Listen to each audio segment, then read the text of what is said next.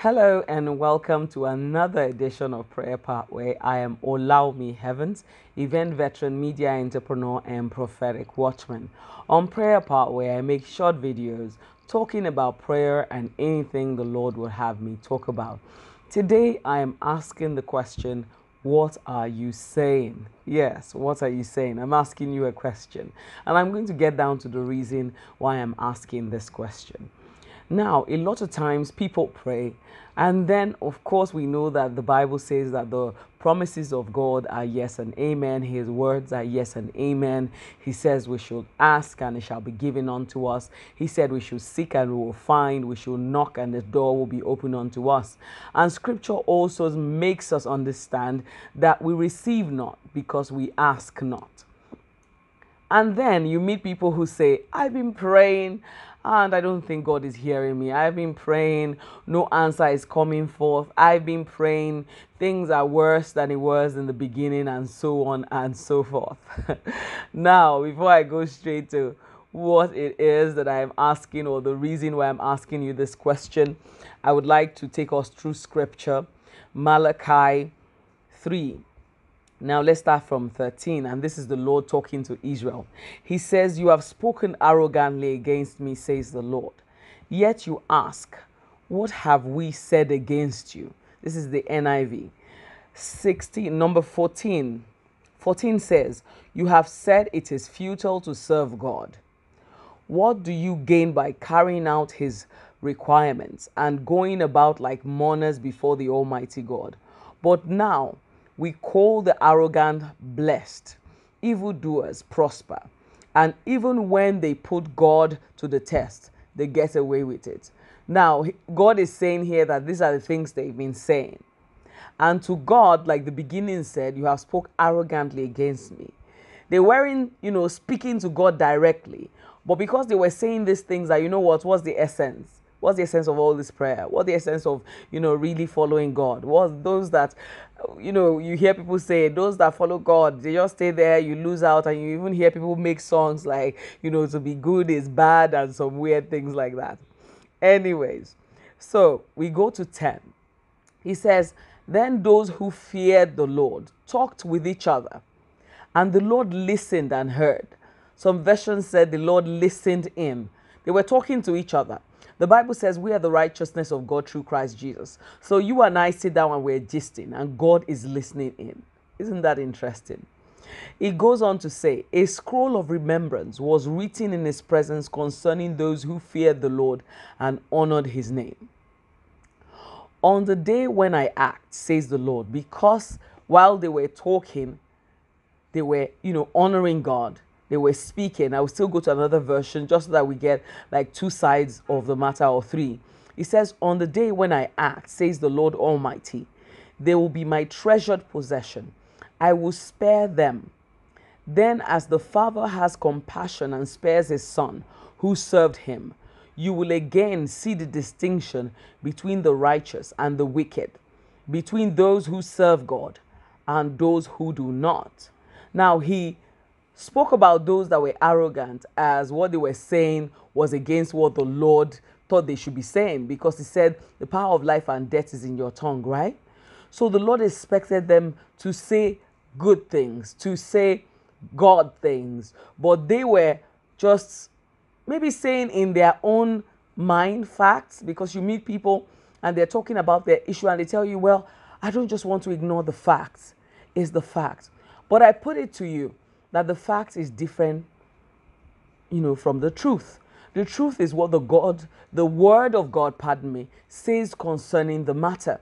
So you find people sitting down and you, maybe for the sake of gist, or because you want to have a pity party or something, everybody has been there, but you don't have to stay there. You need to correct yourself, knowing that the first reason why God gave you a mouth is not just to communicate, is to create things. Because if we look at the example of God in Genesis, when darkness filled the earth, his first response was not to call upon the angels and say, you know what, Angel Gabriel, Angel Michael, where are you? Look at how darkness is. Can you measure the darkness? Do you know how dark this is?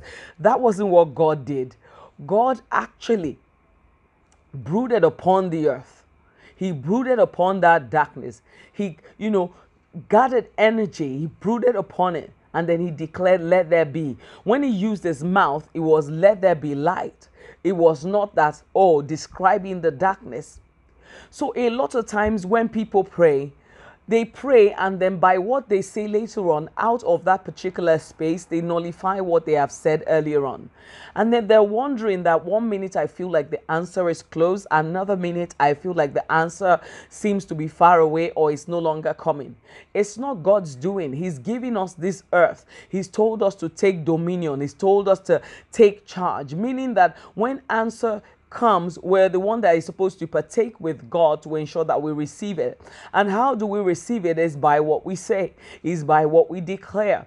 So on one side, you can't afford to declare a thing. Let's imagine that you're in church and they tell you, just declare what you want, and you declare that I am made whole. You declare that the Bible says I am the healed of the Lord. And then you go to your space, and then over and over again, for one reason or the other, or because of the kind of people around you, you start to, by your own confessions, nullify it, thinking that what you say in church is the only thing that matters. You forget that what you say, when he says the power of life and death is in your tongue, he did not say that the power of life is in your tongue when you're in church, or when you're in the gathering of the brethren, or when you're in fellowship, or when you're on the pulpit. He says the power of life and death is in your tongue, whether you're home, whether you're amongst friends or not. Now, I'm going through and just looking at other versions of the same scripture. A lot of it says, while they are speaking, that the Lord comes and angels write out what they are saying. And you will think that, why are they writing out what we're saying? I mean, this is not church. We're not ministering. But what God is trying to explain to us here is that even when we're out of where we think is called church in our own mind, we are the body of Christ. We're the temple of the living God. That means God lives here, meaning that whatever we say is also important. So when you pray about a thing, what are you saying after that thing? What are you saying outside the place where you think you are praying? When you're with children of God, when you're with brethren, when you're with friends, what are you saying concerning your matter? And a lot of times, when this happens, you can get to a place of frustration. Why are you frustrated? Because at the end of the day, it looks like God is not hearing you. But that's an impossibility. God wants to hear you even much more. He said, before you even asked, he answered. When we were talking about Daniel in scripture, he says, the day you made up your mind to pray. That means the day it wasn't that you started praying, the day you made up your mind to pray, answer was released. He didn't say the Lord was thinking of the answer to release. He said answer was released from heaven. Now, of course, what happened after the answer was that it was withheld. Now, Daniel stayed 21 days praying. Imagine if in between maybe like day 10, Daniel decided, you know what? It seems that the fact is telling me that it's not done. And I love the way Reverend Opera puts it. The devil can't really do a lot without you. He needs you to cooperate because, it's not as powerful. God already defeated him. He's a defeated foe. But he knows the rules. He knows the laws. He knows what can happen when you speak a particular thing. So he will put you under so much pressure to ensure that you, by your own mouth, truncate your answer. So imagine if it was, let's say, day 15 or day 20 even, before the day 21. And let's say Daniel decided that, you know what, the fact seems that the answer is not here. I've been praying day and night. I've not received anything.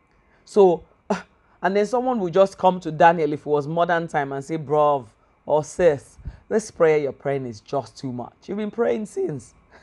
As they say, now you killed Jesus. Well, to answer you, it was because of me he died. It was because of me he died. And they ask you this question, and maybe because you don't want to seem too spiritual, as people say, and by the way, the spiritual controls the physical. We're not this body. We're the spirit that lives in the body. So our body is like, an outfit we're wearing. So yes, I'd rather be too spiritual than be too carnal. And then they ask you, and if it's now you want to feel like, oh, I'm not all that, I'm not, it's not like I'm not facing reality. And then you now say, yes, I know that let's just pray it. I know it might not answer. That answer, it goes back. It goes right back to where it's coming from. And it means that you start from the very beginning. You start from the very beginning, and that's dreadful. Now, let me read another version. It says, then they spoke who feared, this is the KJV. He says, then those who feared the Lord spoke to one another, and the Lord listened and heard them. That means they were just talking to one another. They didn't invite God. They didn't say, in Jesus' name, we are going to have a conversation. But the Lord says, the Bible says in Malachi 3, that the Lord heard. He listened and heard them. So a book, and because he listened and heard their conversation, so a book of remembrance was opened, was written because of him, for those who fear the Lord and those who meditate on his name. They weren't praying here. They were talking to each other. And scripture says the Lord heard them, and because they feared the Lord and they were talking, a book of remembrance was opened.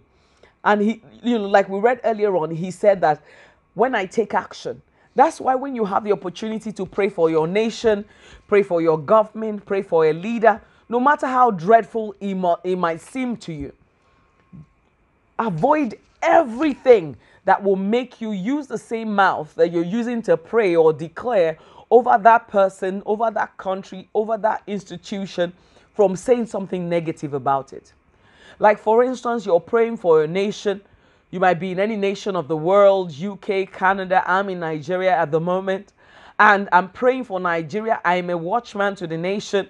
You will never see me sit down with people and start saying dreadful things about my nation, because I know how important what I say is. I know how important it is. So when they say, oh, something dreadful is happening, my first response is prayer. So when you come and you say, oh, this nation, and you say the opposite of what good is, I tell you that this nation is good in Jesus' name. This nation is moving forward in Jesus' name. To some people, they might think, oh, she's being delusional. She's pretending. She doesn't want to face the facts. I know what's going on. But I'm going to do what the scripture tells me to do. I'm going to declare. I'm going to say what I want to see. And as I declare it, it comes to pass. So I want to just, admonish you today that watch what you say. Decide what you say. Be like God in Genesis, who says, let there be light. You don't have to describe the darkness. This darkness is there, but what is scripture saying concerning your issue? As much as possible, every time you have the opportunity to talk concerning your life, to speak concerning your nation, to speak concerning the situation you're in, it is an opportunity for you to declare concerning that situation. So when you are declaring concerning the situation, will you say something negative? You won't. You will say something positive. So I've asked you the question, what are you saying? And I would want you to be positive constantly, speaking the word of God, agreeing with what God has said concerning you in scripture. Look for that light in scripture. Declare it over yourself. The Bible says, let the poor say that I am rich. Let the weak say that I am strong. It's an example of what we should do. I would end the video here so that it's not too long, but I pray that you understand what I'm saying. You've heard and you start to practice it. Father, Lord, we thank you for this time that we've shared together. Thank you, Father, for what you are doing and how you keep teaching us. I ask, oh Lord, that you help by the Spirit of the living God to guard our heart and guard our tongues in the name of Jesus, that you will help us to cooperate with you by speaking your life and your light over everything that concerns us in the name of Jesus, that you will help us, oh Lord, to realize that we are in the world, but we are not of the world, and so that we know that our engagement, our mode of engagement is different from that of the world, and that by your Spirit we are able to speak and walk according to your will for us in the name of Jesus. Amen and amen. Thank you so much once again for joining me today. Have an outstanding week till I come your way again. Keep speaking God's life and light over your household, your family, your country, and everything that concerns you. Amen.